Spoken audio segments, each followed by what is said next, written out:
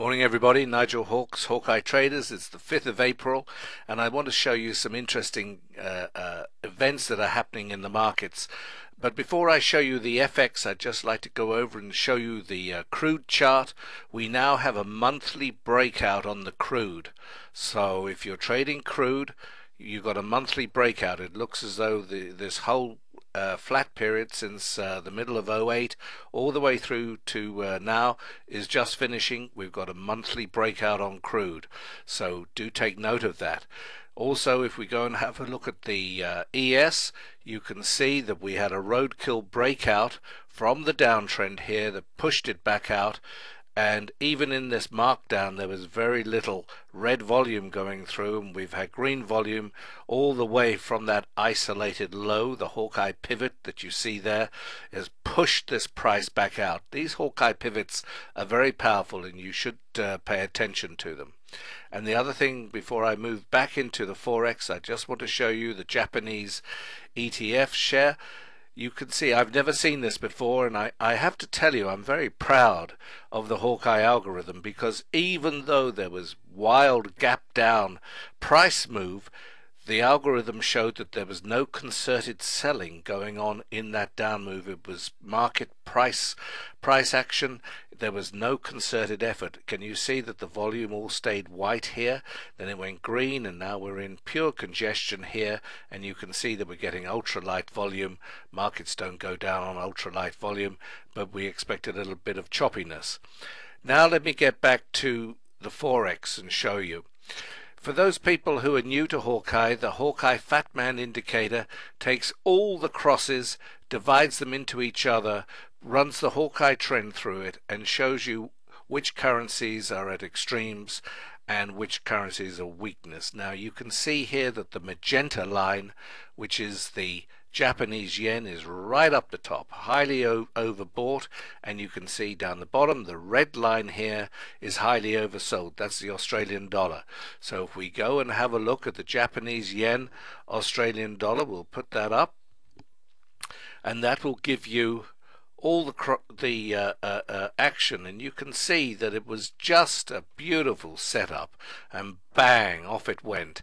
And what I like to do is to say, okay, once I've hit this extreme, instead of waiting for them, I want to see all the crosses. So I've set up a workspace which is the Japanese yen 360 minute against everything else, and then I just wait for the setups, and I try and teach you time and time and time again to get into the hunter's mode. Stay there, wait until everything is set up, and then you can go ahead and shoot it.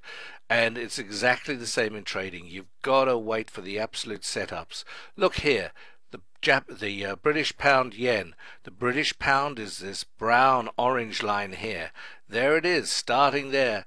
I've got no hesitation in to take that trade. The volume is there, the heat map is there, the trend is there, and remember, this is the volume off the roadkill, which is at 700, double the 360, so it's at 720 minutes.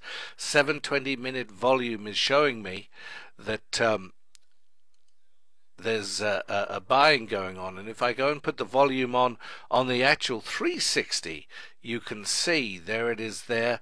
There's all the volume coming through to take this trade. So you must look at these extremes. Right now, for example, we've got the Japanese yen starting to turn round and go up. So what I would do, I would go in, and this is what I'm going to do now, show you all the Japanese yen crosses. So we're waiting for those.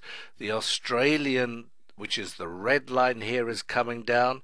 Let me open up those, and we are expecting signals to come in. Well, the first signal that's come in is a wide bar that's come in on the 360 minute on the pound Aussie. We've got to wait for the wide bar rule, which is on the website, to click in. The trend hasn't gone green yet, but all the setup is there. You've got the Australian, for example, here coming down, and you've got the New Zealand dollar, which is this dotted line, and I've got a short on it. I would not take that, because both of them are at extremes and both of them are coming down. Remember what I say, there are three things in trading that you need. One is an edge, that's Hawkeye. Two is control of risk, and 3 is control of your emotions. So look for the perfect setups, and they come time and time and time again. So that's the end of my Wednesday talk to you. Please go into the trading room on Friday. We will be trading it live. I won't be there this Friday. I'm speaking on the Trade Station room on Friday in London. So if you're English and you're going to the Traders Expo in London, please come along and introduce yourself to me. I'd be more than delighted to talk to you, and see you next week. Thank you.